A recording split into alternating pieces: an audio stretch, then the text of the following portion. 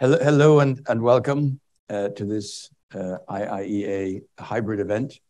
I'm delighted to say we have a great turnout here in North Great George's Street, and we're also live streaming. We're delighted to have with us today Tony Connelly, who needs no introduction. He's the Europe editor for RTE, though that won't stop me from giving a brief introduction in a few minutes, who has taken time out from his extremely busy schedule, because not only is he the oracle on all things Brexit, but he's also now heavily engaged on reporting from Ukraine. And of course, we're here to talk about the evolving situation in the United Kingdom with a new prime minister, a new lineup of ministers, and of course, the prospects which this has for Northern Ireland, for the protocol discussions, for Anglo-Irish relations, for relations between the UK and the European Union. Tony will talk for about 20 minutes in our usual format, and then we'll go and take question and answers, both from the audience and from people online.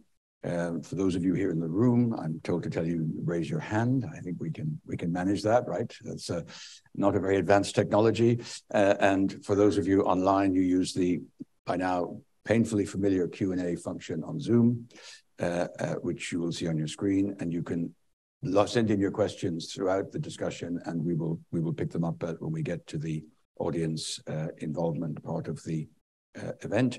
And both people online and people here in North Great George's Street can participate in the discussion on Twitter using the handle at IIEA, and if they paid their $8 for the blue tick in accordance with the new arrangements. And I should remind you that today's presentation and the Q&A are all on the record. So just a few words about Tony. Of course, he's the Europe editor for RTE. He hails from Derry. He has reported extensively on Brexit. I can tell you, when I was in Washington, a colleague from the British Embassy said to me once, there's only one person worth following on Brexit, and that's that guy Tony Connelly from RTE. So I knew then that Tony's coverage had definitely arrived as the definitive verdict. Exactly. He's been covering European affairs since 2001. And of course, most recently, we've seen him covering the invasion of Ukraine, and he was actually in Ukraine on the day of the invasion. He's the recipient of a number of awards, 2 ESB National Media Awards, a European Journalism Award, and a New York Festivals Radio Award. He was also awarded the Outstanding Achievement in Journalism Award by the UCD Smurfit Graduate School, and the Irish Law Society Award for his coverage of the Brexit negotiations. My notes say he's the author of Brexit and Ireland, but I know he's also the author of another excellent book, which is Don't Talk About the War, which I know was produced in 2 editions, because I have one of each, which I think Tony Connelly brought to me each time. And he's married with 3 children, and he lives in Brussels. And of course, we're delighted to welcome you here, Tony. Thanks a lot for taking the time. We look forward to hearing your thoughts on what's happening.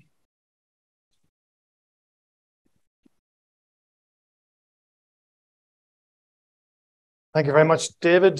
Great to be back in the IIEA. Thanks to Dara and Barry as well for making this happen. The last time I was here, I think Theresa May was the Prime Minister. So yeah, so we have 5 Prime Ministers in 6 years, and we're still essentially dealing with some of the same issues. But I would like to just reflect a bit on what the arrival of Rishi Sunak means to the Brexit process and the relations between Ireland and the UK and the European Union, and to try and bring things up to date. I mean, there's obviously a lot of things happening in various quarters in London and in Belfast and in Brussels. We've obviously seen a tremendous amount of upheaval and churn within the British political system, a lot of instability, which can really be traced back to the events of June 2016. And I think it's fair to say that people now see Rishi Sunak as drawing a thick line under a period of populism and ushering in a new sobriety into British politics. But I think we really have to question how true that is, because he hasn't really been tested yet on the issues around Ireland, the Northern Ireland Protocol, the Northern Ireland Protocol Bill. I'm told that he has only ever once been on the island of Ireland, and that was during the Conservative Party hustings in Northern Ireland during the summer, compared to Liz Truss, who's actually been at a hen party in Cork. So in terms of credibility, I think Liz Truss wins hands down in terms of understanding the Irish situation. But I think overall, if we step back and look at the past 6 years, we've had 5 prime ministers: Cameron, May, Johnson, Truss, and now Sunak. And we can trace all the problems back to the fact that Brexit wasn't really properly prepared for or understood. People in the UK system didn't fully understand or anticipate the Irish question. And then in the crucible of the negotiations from 2017 all the way up to 2019, it seems that in the vacuum of the system in the UK not fully comprehending what people had voted for and what they voted for would mean in terms of relations with the European Union and what kind of Brexit they would end up with, into that vacuum stepped the right wing of the Conservative Party, and that grip has not really been loosened, and we have had these spasms of really almost violent upheaval within the Conservative Party that everyone is kind of hostage to and also a spectator to. And we are back now with yet another prime minister. Rishi Sunak is known as a true believer. He was a Brexiteer from the get-go, but he doesn't have any, as I say, real experience of Ireland or insight into it. Now, I know that he has had dealings with Pascal Donoghue. That seems to be a fairly good relationship.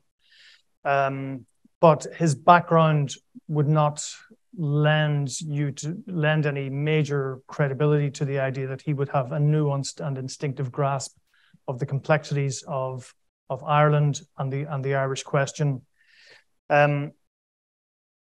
What we've had in that vacuum, as I say, over the past number of years is almost like a hammer and anvil scenario, whereby you could only really lay claim to being a true Brexiteer if you fulfilled certain criteria, if you had certain expectations, if you had an unblemished past. And this has led to a really chronic misunderstandings and a breakdown in communication between Brussels and London and Dublin. And we're still really recovering from that. What we can say, going back to Theresa May's time, is that she voted Remain, but then she obviously had to assert her Brexit credentials when she became Prime Minister. And we had that famous Tory party conference speech, which was pure boosterism about how great Britain would be with Brexit. Brexit means Brexit, and we're going to make a success of it. But yet, at the same time, Theresa May understood the trade-offs between Brexit and the British economy still having access to supply chains and an integrated relationship with the European market. And she also understood, I think, through a very painful process of the joint report and the negotiations with Brussels and Dublin, she understood that if you were to avoid damaging the union, then there would have to be compromises at the level of the Conservative Party and at, in terms of the Brexit true believers. In a sense, Theresa May placed the union of Great Britain and Northern Ireland ahead of global Britain. And that was why, in a very tortured and ultimately doomed to fail bid, she went for this UK-wide customs union with the European Union. That would avoid a customs border on the Irish Sea. And just to remind people of what was involved there, it would be that you would have this interim customs union between the UK and the EU, avoiding a customs border on the Irish Sea. And then the free trade agreement with the UK, between the UK and the EU, would be so close that you wouldn't need to have a border on the island of Ireland. And remember, the backstop, the famous backstop, was like the third option. It was what we, there were so many names to it, but they called it the safety net. So if the free trade agreement wasn't as free and close as possible, then the backstop would kick in. But she was a believer in a close trading relationship with the EU, because during all of this period, we're talking 2017, 2018, there were automotive companies beating a path to Downing Street saying we need to be part of the single market in some shape or form. And you could see that she didn't really have fully formed ideas about what the relationship should be. She talked about some kind of associate membership of the customs union. And that actually at the time kept Irish government hopes alive that, whereas she had said in her Tory party speech about Brexit meaning Brexit, that somehow she would tilt back towards some closer relationship with the single market, even though if it wasn't fully formed in her mind, and even though the European Union were saying, well, you can't have some kind of associate membership of the customs union, that simply doesn't work. And then eventually, through a very painful process, she pushed for this UK-wide customs arrangement. I mean, the EU was really resisting going down that road, and then once they did have it in the body of the treaty in 2018, where it would have legal force, then that's when member states were going, well, hang on a second, if we're going to give the UK access to the customs union, then we need a level playing field. So all the stuff about the level playing field from the trade and cooperation agreement actually predates that. It goes back to when the UK wanted the UK-wide customs union. And of course, we know what happened. That was then seized on by the Brexiteers and the Conservative Party and the DUP, let's not forget, as a betrayal of Brexit. And she ended up paying a very heavy price. It was rejected 3 times in the House of Commons. She was booted out, and then Boris Johnson came in, and he came in on a blaze of glory and promising to rip up the backstop. And he then ended up in the Whirl in Thornton Manor Hotel with Leo Varadkar, completely selling out his long-held principles and pledges during the election campaign to be Tory leader. And he ended up with what essentially we have today, which is the protocol as is. And again, this is part of the problem of Brexit, is that the people who are given the power to manage the negotiations and manage the relationship don't really know in detail about how the EU works or how the customs union works. There was a famous meeting between Boris Johnson and Michel Barnier and Jean-Claude Juncker in Luxembourg, and he was kind of sat down in the room and explained to, it was Stephanie Rizzo, who was a senior official in Barnier's team, who sat him down and explained to him the principles of the customs union and single market. And this was in 2019. Even 3 years after the Brexit vote, he still didn't really understand them. So that was again a function of why we've had this instability and problems in the whole evolution of the Brexit process. Boris Johnson signed up to the protocol. We all know that. The big part of that trade-off was he had come in saying we're going to have a all island single market for animal food and agri-food and so on, an epidemiological single unit, which we kind of have at the moment, or we've had historically. But we're going to have a customs border, or back from the land border, and it's going to be high tech. And he had the whole alternative arrangements thing going on, where they would have drones, or at one point they were looking at facial recognition for sheep. I kid you not. They had a government appointed alternative arrangements operation up and running. They had a privately funded alternative arrangements thing up and running. But in the end, he of course had this pivotal phone call with Angela Merkel, and she was saying, we are not having a customs border on the island of Ireland, and that's kind of final. That was the famous phone call that was leaked by Dominic Cummings. And so then he agreed to a customs border and a regulatory border on the Irish Sea. And in exchange, Leo Varadkar agreed to a consent mechanism, which wasn't there before. Now, in the negotiations, the DUP had demanded that they get the consent mechanism before the treaty was concluded, and the EU were not going to buy that, even though Boris Johnson put it forward in the negotiations. What they agreed to and what Leo Varadkar agreed to in the end was a consent mechanism that would happen 4 years after the protocol comes into effect. And if it got a particular form of consent, then you would have another vote 4 years later. But if it got an even bigger form of consent, then there wouldn't be another vote in the Assembly for another 8 years. And this was also a kind of a time limit. You might recall that at the back then, a lot of Conservative ministers were saying we need a time limit to any arrangement around a protocol. In a sense, if you have a rendezvous at Stormont where you can have a consent vote, then that's kind of a time limit, because you could say, well, if people don't want it, then the arrangements will have to be replaced, or most of the arrangements will have to be replaced. So that was how things kind of panned out. And then in January 2021, the protocol took effect. And David Frost, of course, was the main protocol negotiator. Sorry, he wasn't. It was Michael Gove at that time. But I think history will find a very, very key pivotal moment, and David will recall this as well, probably intimately, the events on the 29th of January 2021, because that was when the famous so-called triggering of Article 16 by the European Commission happened.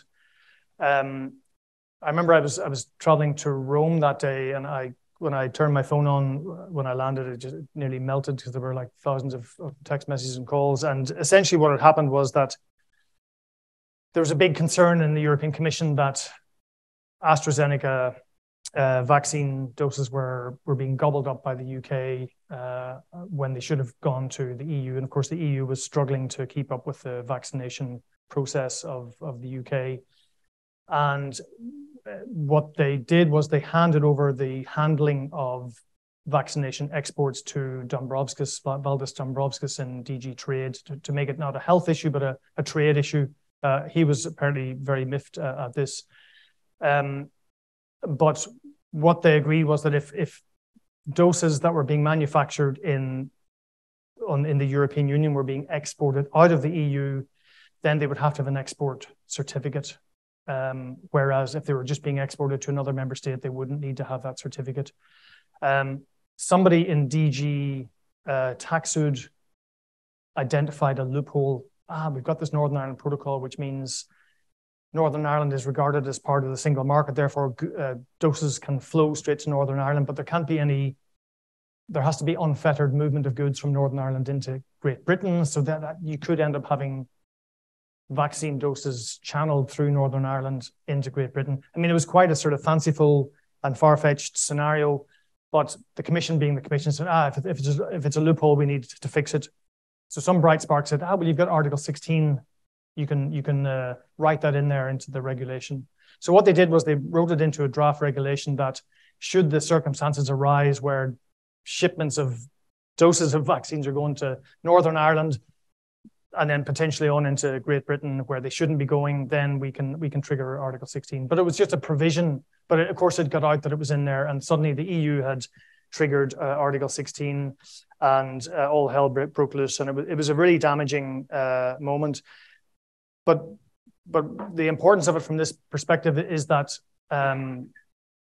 it was seized on by the hard right of the Conservative Party as an excuse to turn back the clock to December 2017, which is when the joint report happened, and which was when the whole idea of solving the Northern Ireland problem and the border issue could be dealt with by keeping Northern Ireland aligned to the single market. David Frost, who had taken over from Michael Gove at that point, made no secret of the fact that he thought this was an appalling betrayal by Theresa May at the time to give in to the beastly European Union and Ireland by capitulating in this way. And they saw the invocation of Article 16 by the Commission as a crime, because the Commission, he said, had spent years saying you couldn't have any controls on the border, land border north and south, and suddenly here they were putting controls in, blocking vaccines from crossing the border, as if there would be mobile European Commission patrols driving along the border looking for doses of vaccines. But whatever way they interpreted it, this was seen as a gift to the hardliners in the Conservative Party to turn back the clock. So initially in 2021, whereas it was a case that the protocol was being applied too strictly, now it was the protocol itself.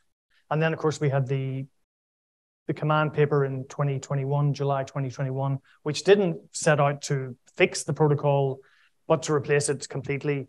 And then the Commission's response to that was October the 13th, I think, 2021, when they brought out their 4 proposals for medicines, customs, agri-food, and governance. Now, there's a key moment, and this all kind of came to light as I was researching this earlier this year in the light of the Northern Ireland Protocol Bill. If you follow all of David Frost's speeches and appearances before committees, he made it clear that, again, it wasn't that the protocol was being applied too strictly, it was the protocol itself. It had to be replaced. But in 12 days after the Commission came out with what it called a generous offer to try and make the protocol more amenable to unionists and to businesses, 12 days after those papers came out, David Frost was speaking to the European Scrutiny Committee in the House of Commons, and he says, "All I will say is that it is possible that amendments to our own domestic legal order might be necessary to provide total clarity for economic actors in Northern Ireland." Now, from contacts I have in Whitehall, it was made clear to me that they were already drafting the Northern Ireland Protocol Bill at that stage. They knew they wanted to have this retained EU law bill. This was another kind of Brexiteer wish list, a bonfire of EU regulations that were still enshrined in British domestic law. And in the same legislation that they were started drafting at that time, they would have the seeds, the germination of what we know now is a Northern Ireland Protocol Bill. Even though Liz Truss had come along in January of this year, there was a whole new reset with Maros Šefčovič. There was the meeting in Chevening House in Kent. Everybody was optimistic. And that's why people are somewhat cautious at the moment when talking about resets. Already the seeds were being sown for the Northern Ireland Protocol Bill at that time. And really that's where we are at the moment. The protocol talks, which were spun out of the Commission's response to the command paper last summer, and then the October proposals, they ran into the sand in February. Then we had, of course, the Northern Ireland Assembly elections, and then we've had the standoff ever since. And now we have the resets, the new optimism with Rishi Sunak now being Prime Minister. And again, who knows where this is going to go, but I'll obviously try and answer that in the question and answers. But just to say that from what I gathered just from talking to contacts this morning, Chris Heaton-Harris, the Northern Secretary, is going to probably next week say that under the legislation of the new decade, new approach legislation, he's obliged to do X, Y, and Z, and he will try and find some tweak to the legislation that will allow him to defer the elections for some time. So what I predict is that there won't be elections on the 15th of December. It'll be delayed because nobody wants an election. And most of all, for the negotiations, it's very difficult to have negotiations if there's an election in the background. If there's any breakthrough in the negotiations, they will be seized on by the parties and everyone will go into their trenches, and therefore we won't get progress. So I'll leave it there and